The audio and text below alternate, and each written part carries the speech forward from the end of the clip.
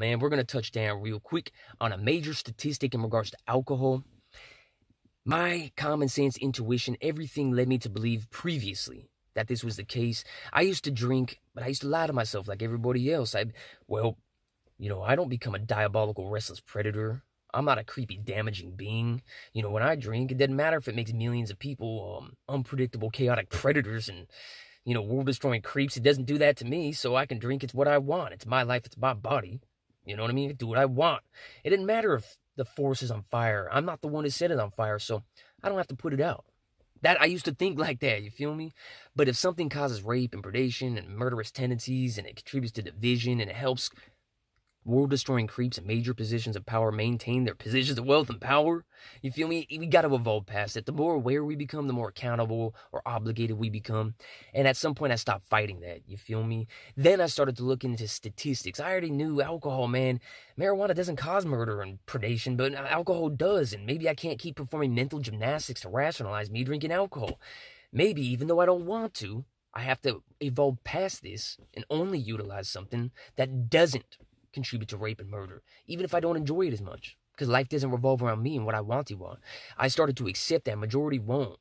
They're going to take their self-obsession to the grave. They're going to be an obstacle that the planet, unfortunately, basically celebrates when they die. I mean, that's if we refuse to acknowledge reality, we keep fighting it, keep living for our impulses and desires like self-obsessed empty shells, you feel me? And you take that meaningless, pointless existence to the grave with you, the planet will benefit from your passing. It'll celebrate your death because you're one less empty, self-obsessed obstacle taking up air and producing damage. I mean, irrefutable, unjustifiable, sinister results in your wake of destruction, homie. That's what we leave, that's what we are, and that's what the planet does if we continually remain in that trap, all right? You can't avoid reality. You can't look at it as your enemy. The minute somebody relays an irrefutable reality and tries to make you aware because they actually give a damn about you alongside the planet, if we resent that being or perform mental cartwheels or try to rationalize some mayhem like majority continually do, you'll be the obstacle that the planet basically celebrates your death. I mean, don't be that, man. Don't allow your existence to be that, fool. Majority are that. I mean, it's never too late to turn it around. But this major statistic, 40% of all murders, 40% of all murderers have alcohol in their system at the time of the murder. That's almost half of every murderer out there has alcohol in their system when they're murdering somebody. Come on, man. You can't perform cartwheels around that. I've already looked into how many acts of predation, sinister things. We're not going to go too into detail. When you make people uncomfortable, reality is going to discomfort people. But when you're not careful, you don't walk on eggshells and treat people like the self-obsessed, overgrown toddlers they are, and you accidentally make them too uncomfortable with reality, they'll double down in that wrong direction. They don't care if it leads to children being harmed, if it leads to the diabolical, murderous, sinister behavior that they claim to stand against. You know how everybody, I care about kids, I stand against evil, I'm a good person. I never tell myself, I'm a good person. Never, fool. You know what I tell myself? I look in the mirror and say, I gotta earn this oxygen I breathe, fool. And while none of us are perfect, I don't have the right to knowingly repeat my mistakes, homie. I am nothing.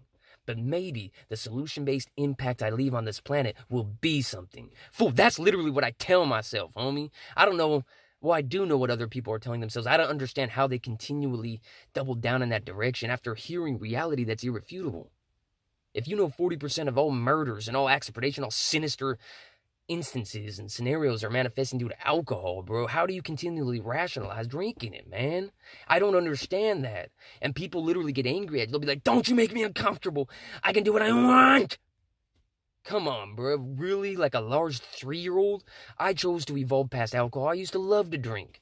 The minute I was aware that, wait a minute, something like marijuana doesn't result in documented murders or acts of predation, not one documented instance, but something like alcohol is basically proven to lead to this kind of maniacal behavior over and over and over.